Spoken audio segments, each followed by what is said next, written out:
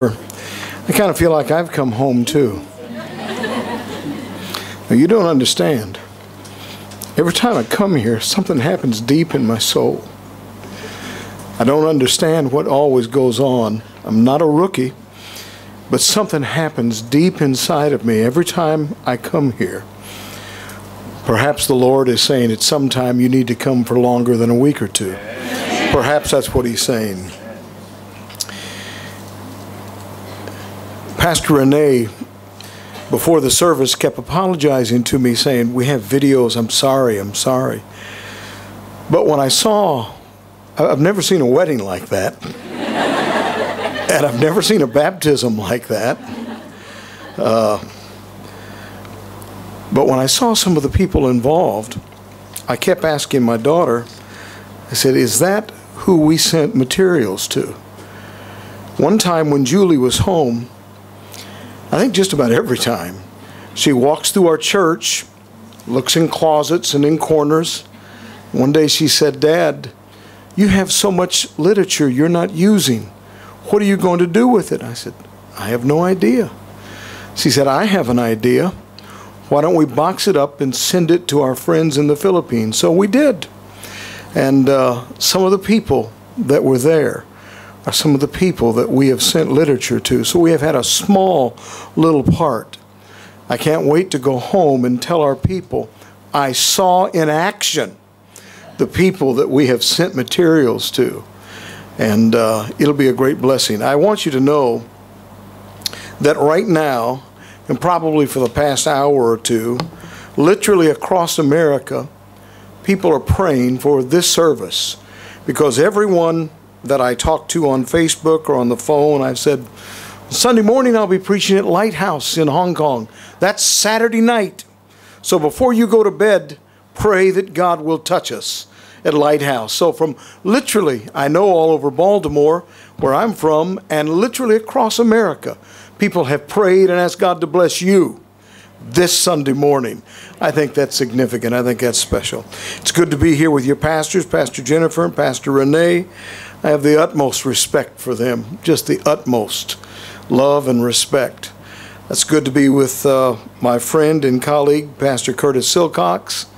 I think so highly of him. I enjoy hearing him preach so much that I asked him repeatedly, "Would you like to take my place?" And he kept saying, "No, no, no, you."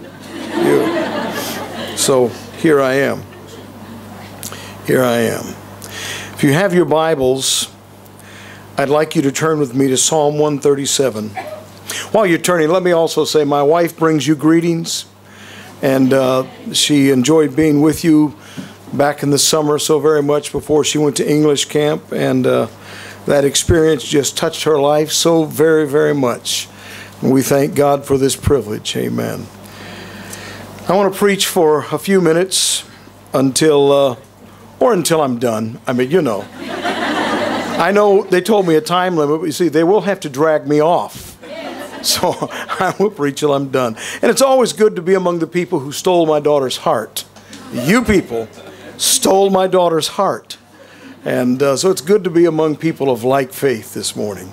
In Psalm 137, starting at verse 1, "By the rivers of Babylon, there we sat down. Yea, we wept when we remembered Zion." And listen to the words. "We hung our harps upon the willows in the midst of it. For there were those who carried us away captive, asked for us a song. And those who plundered us requested mirth, saying, 'Sing us one of the songs of Zion.' And then they replied, 'How shall we sing the Lord's song in a foreign land? If I forget you, O Jerusalem, let my right hand forget its skill. If I do not remember you, let my tongue cling to the roof of my mouth. If I do not exalt Jerusalem above my chief joy.'" Let's pray, and then we'll preach. Father, we love you this morning. I thank you, God, for this privilege that you've given me, this awesome privilege. I pray, God, not that I'll be eloquent. I pray that I'm not asking for every word to be grammatically correct, but I'm praying this morning that you would let the Word of God be effective and powerful in our lives. God, when they have forgotten my name, let them remember the message and let it be strength to our souls, and we'll thank you for it in Jesus' name. Amen. For just a few minutes, I want to preach about singing the Lord's song. Singing the Lord's song. Now, the Psalms, as you know, in the Psalter, are worship poems of the nation of Israel.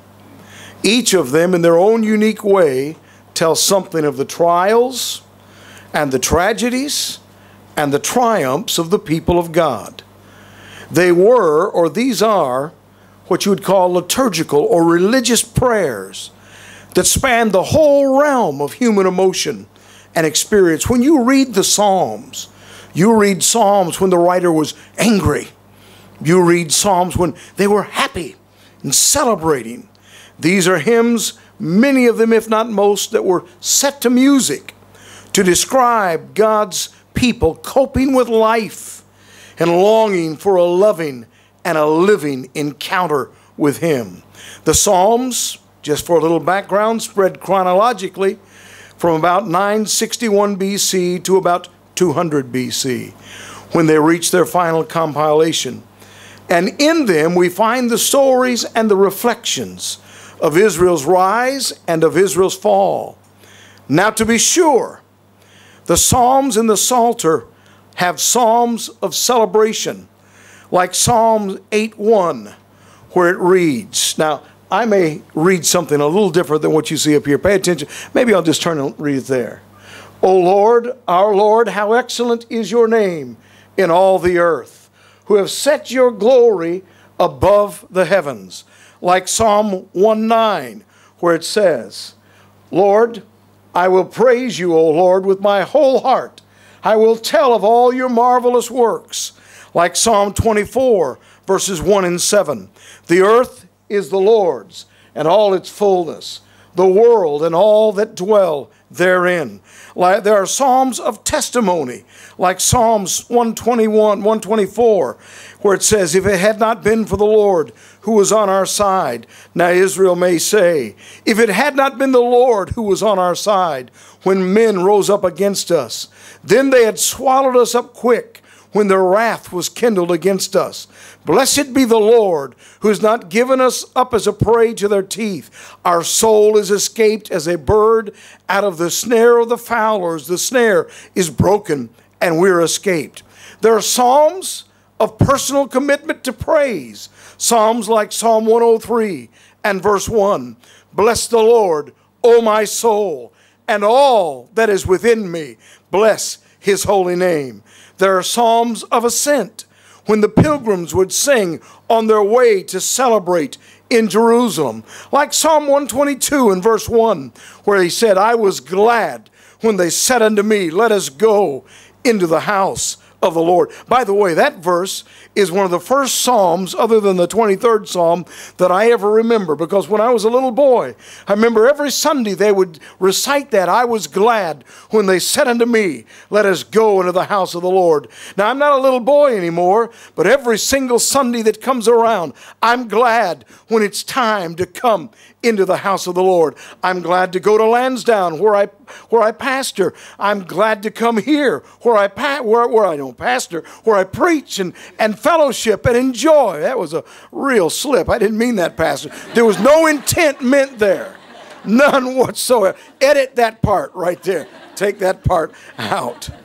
But I'm glad to come to that. I need to move on. Indeed, there are psalms of celebration, like Psalm 148, verses 1 through 4. Praise ye the Lord. Praise the Lord from the heavens. Praise Him in the heights. Praise Him, all His angels. Praise ye Him, all His host. Praise ye Him, sun and moon. Praise Him, all ye stars of light. Praise Him, ye heaven of heavens, and ye waters that be above the heavens. There's Psalm 150 and verse 6. Let everything that hath breath praise the Lord. Praise ye the Lord. But when you remember the text that I read, praise and celebration is about as far removed as the east is from the west when you look at Psalm 137. Because Psalm 137 is not a psalm of celebration.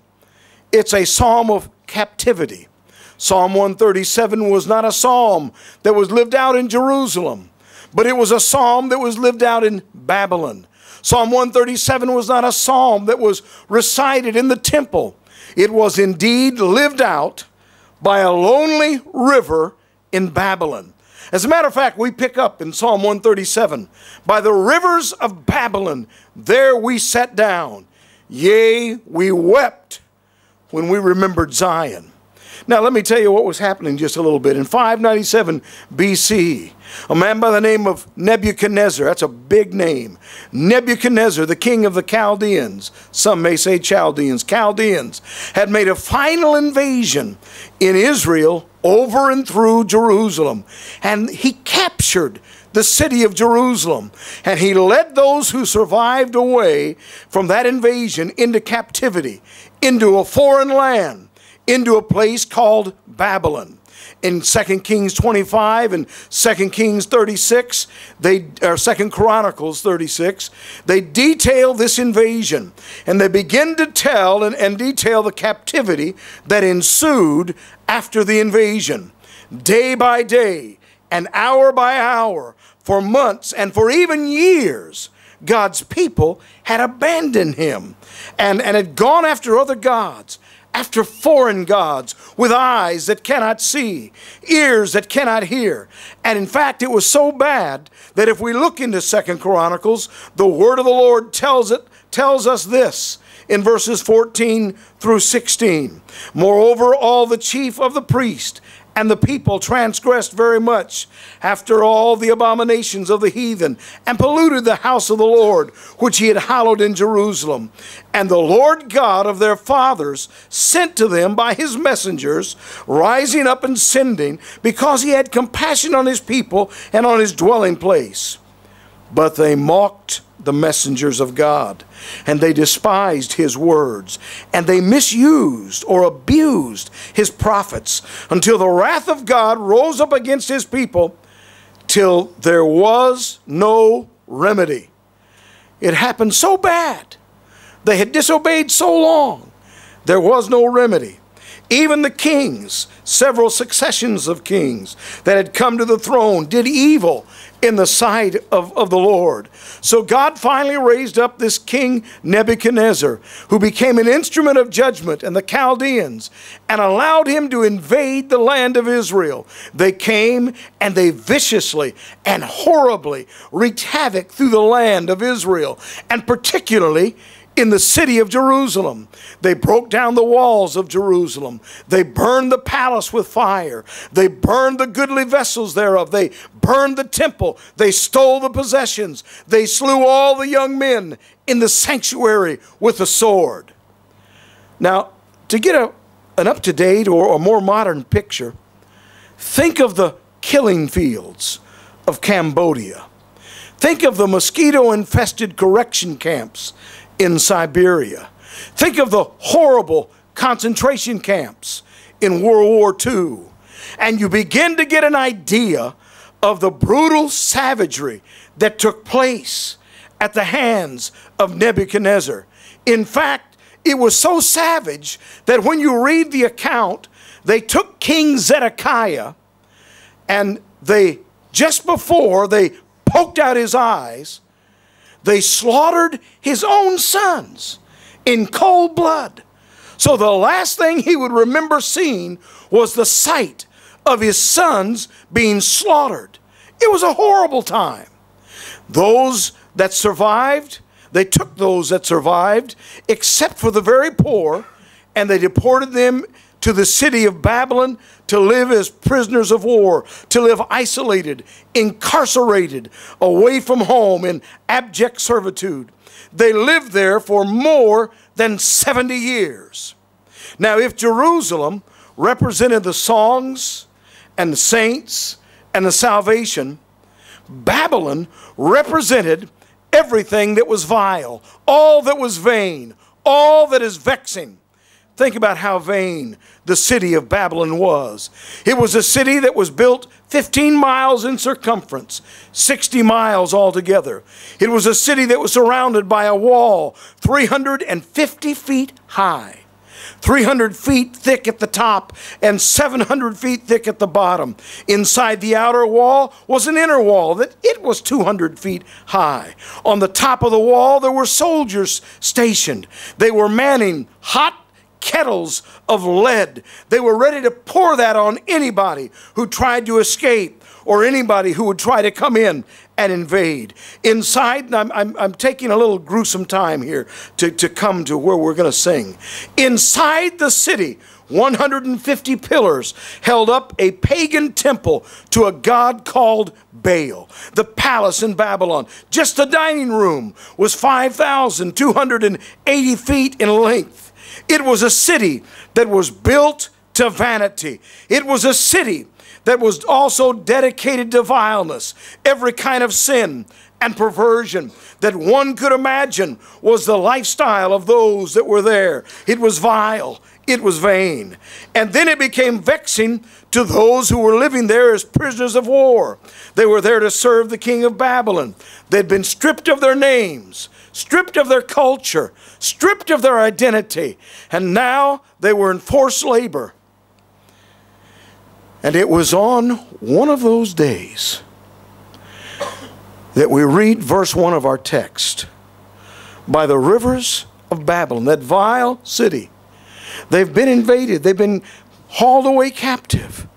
By the rivers of Babylon, there we sat down. Yea, we wept when we remembered Zion. Now, some have said it was really one of the canals, man-made canals, that connected the Tigris River on one side and the Euphrates River on the other side of Babylon. These connecting canals. It was by one of those canals we sat down and we wept when we remembered Zion. I want you to hear the misery. I want you to capture the pathos of captivity, as now their misery is compounded by the fact that not only are they captive, but now now they have memories of Zion. They remembered how it used to be in Jerusalem. They remembered how it used to be in the temple of God, God's resting place, the place that God chose to put his name, the place where they celebrated the feast, the place where they heard the law, the place where they worshiped, the place where they communed with God. They remembered how they had worshiped.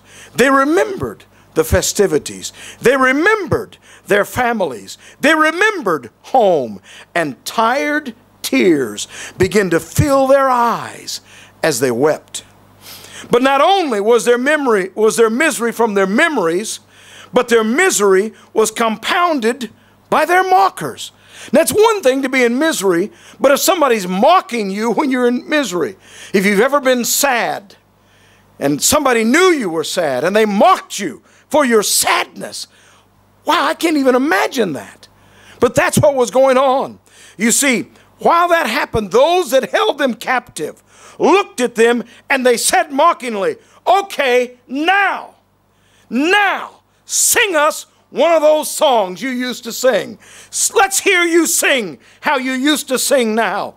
I don't want to get ahead of myself, but I'm starting to feel the presence of God. Listen, sometimes the enemy will come to you when things aren't going well, and he'll say, now let me hear you sing. Now let me hear you. Well, let me watch you now raise your hands. You've just gone through all kind of chaos. Families in disorder. Finances are bad. Health is not good. Now sing a song. You want to know how to defeat the enemy? You raise your hands right then. You lift up your voice in praise right then and watch victory come. Amen. Amen and amen. But they looked at him and they said, how can we sing the Lord's song in a strange land? I can almost imagine their eyes are bloodshot. How can we sing the Lord's song in a strange land? And isn't that what happens sometimes? Now I'm going to speak a little bit about where I'm from. Isn't that exactly almost what happens in the church today? The world, the flesh, and even the devil are demanding something from us now that for some reason many can no longer produce.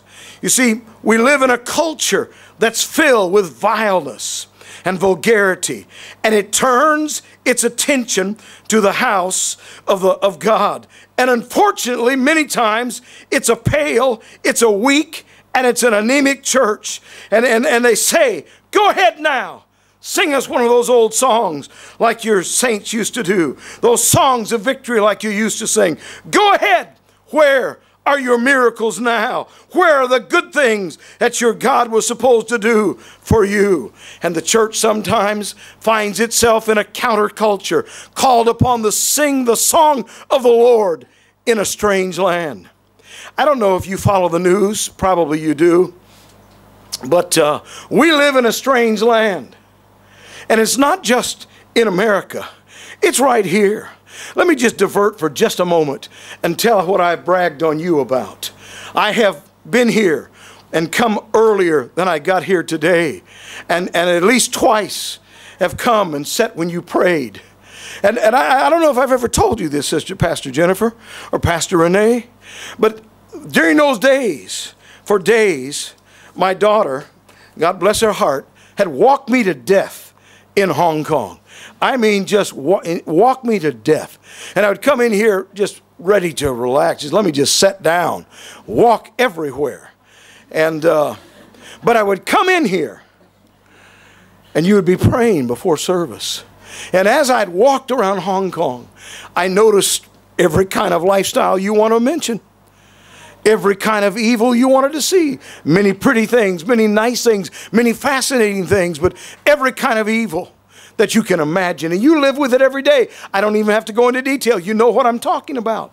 But I would come in here, and I went back home, and I told my church, I said, those people would gather to pray. No one talked. They prayed, and I said, it seemed to me as though about 120 or 150 pieces of light were piercing up into the darkness and going up into heaven. And I thought, we live in a culture that just doesn't regard us. But that church sends out those lights of prayer every single Sunday. And no doubt, every single day. And we live in a strange world. We live in a strange world when you realize that at least where I'm from, 1 out of 2 marriages end in divorce. And a child growing up in America today has a 60% chance of spending time in a fatherless home before they reach the age of 16. It's a strange land when we look at hunger. It's a strange world when we have abundance and others can't even fix their roof. It's a strange land when we have food that we throw out and others go to bed hungry. It's a strange land. It's a strange land when we look at the AIDS epidemic, when you look at the proliferation of sexually transmitted diseases, when we look and we see, again, I'm not sure the correlation here, but when we look and we see that McDonald's restaurants are outnumbered by adult bookstores by the ratio of 3 to 1. I'm saying to you, it's a strange land.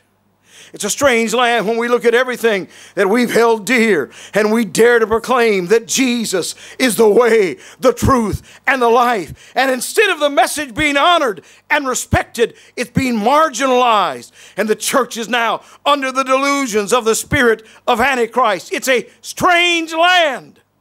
And there are those moments when we look at the way culture is going, and we look at so many weak and pale and anemic churches, and we have at times probably felt like throwing up our hands and saying, what's the use?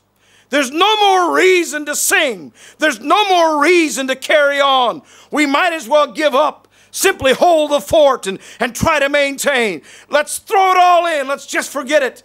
Let's just go the way of all the world and compromise. But my dear brothers and sisters, it is at that exact moment that all of a sudden, through God, through His Word, comes crashing in. And the Lord says to us, yes, it's a day of vulgarity. Yes, it's a day of vileness. It's a day of wickedness. And it seems that you're trying to live out the Christian faith in a place of confusion, in a place of captivity. But I want you to take your harps down from the willow trees. It's time for you to sing once again the song of redemption. It's time to sing the song of confidence, because I have not changed and your victory can still come.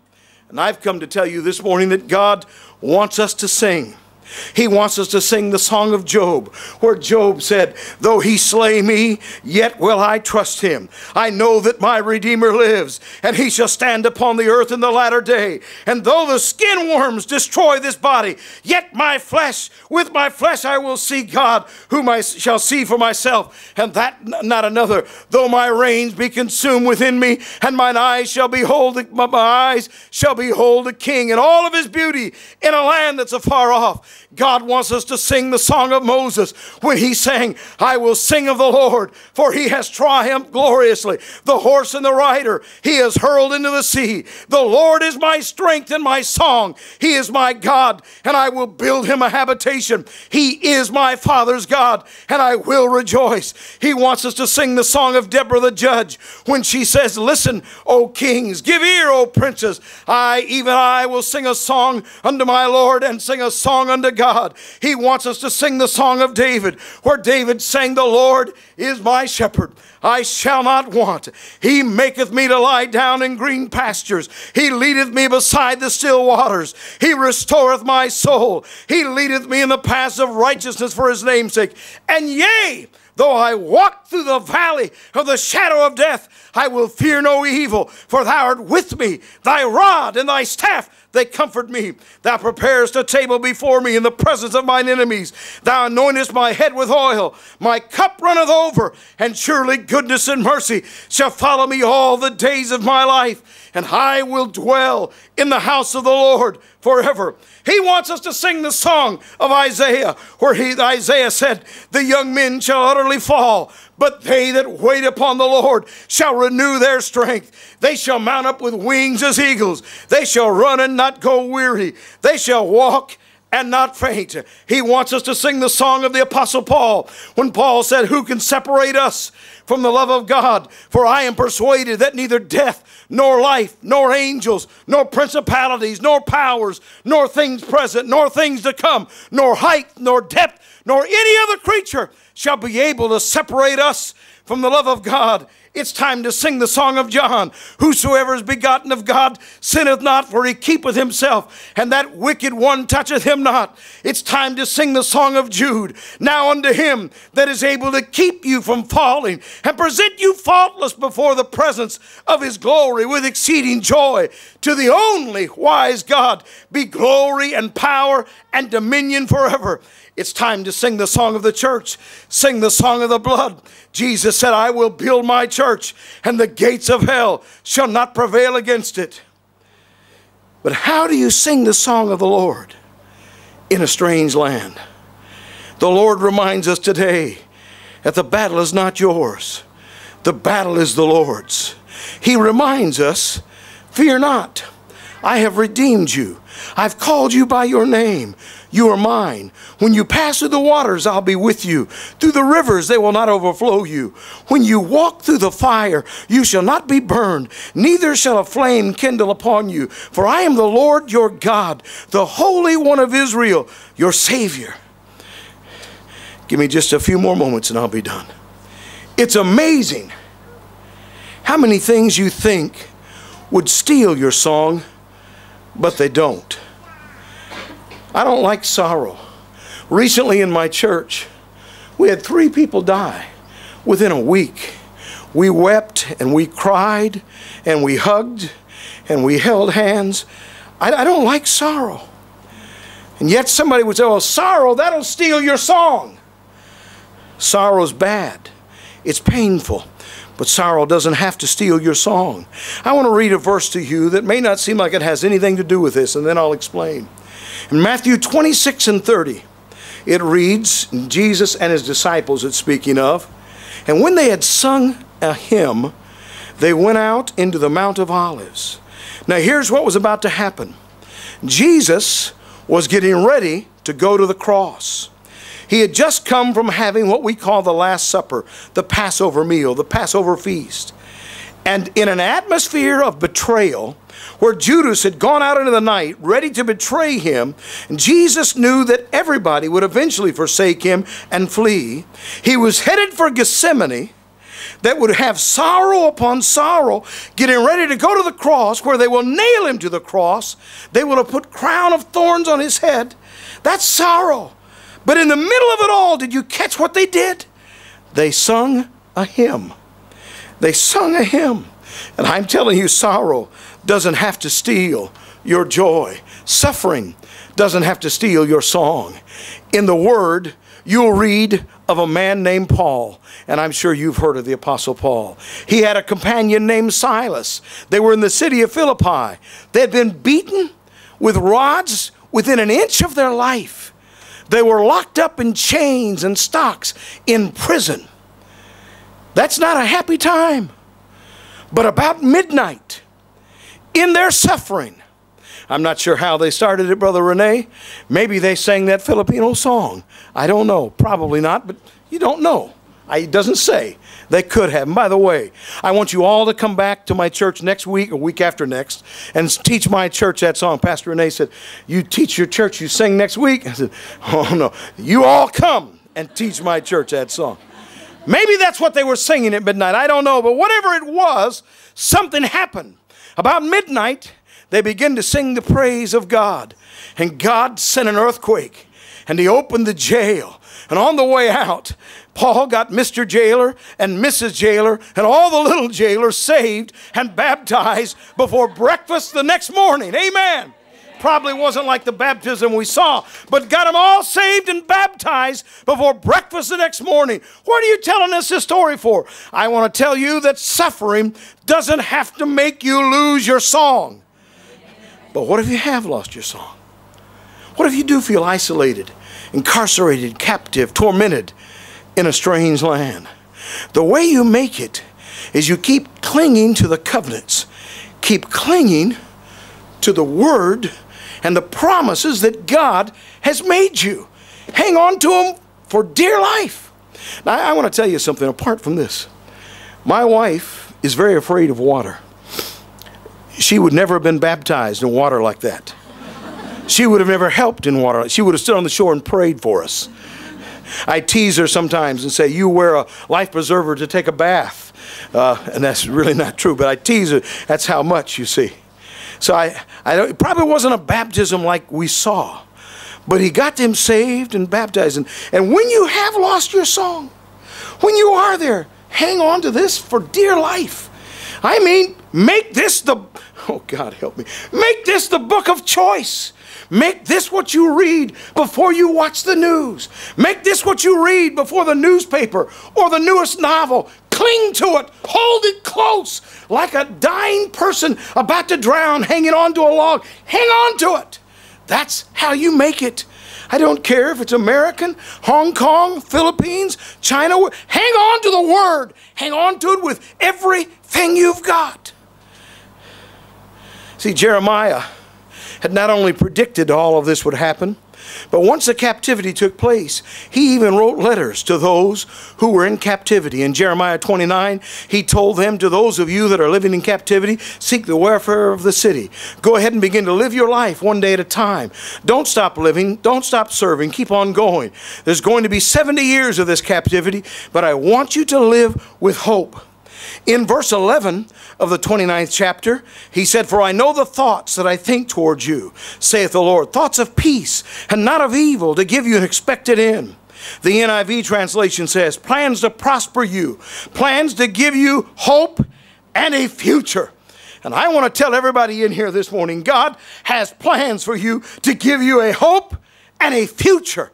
I don't care what's going on. God has planned to give you hope and a future.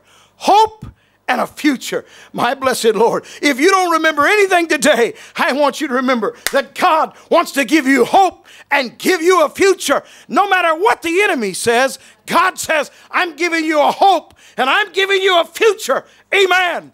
Amen and amen. Really, 2 minutes, time me. Well, no, don't time me. Just take my word for it. So, instead of hanging our harps on the willows today and cashing it all in and quitting, some may be by a river of Babylon.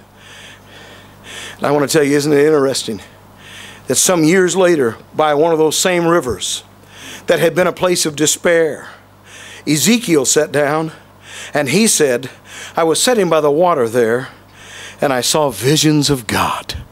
Oh, listen to me. I know what the enemy says. I know the enemy says, you're here, you're away from home, you're away from family. Just quit. You're lonely, you're discouraged, just quit. But I want to tell you something. By the very river of discouragement, God can give you visions of himself. God can give you visions of himself. What the enemy means to destroy you, God will tell you, look, I'll take that same thing and I'll build you up. What was it Joseph said in Genesis? Joseph, when his brothers came and they were being reunited, if you remember, Joseph said to them, said, you meant what you did to me, you meant it for evil, but God meant it for good. And I want to remind you, the devil never means anything for good, but God can take what the enemy gives you, and God can say, I know what he meant it for, but I'll tell you what I'll do. I'll lift you up. Just sing the song. Sing the song of God. Amen, amen, and amen. Would you just pray with me? Father, I love you this morning. I pray, God, that whenever we're tempted to not sing your song, whenever we're tempted just to hang our harps and our voices on the trees and say, I quit, I pray, God, that you'll speak inside of us and remind us, just pull the harps down. Sing one more time. Sing one more time. Let the joy of the Lord be our strength. We'll give you the praise and give you the honor and all the glory in Jesus' name. Amen and amen.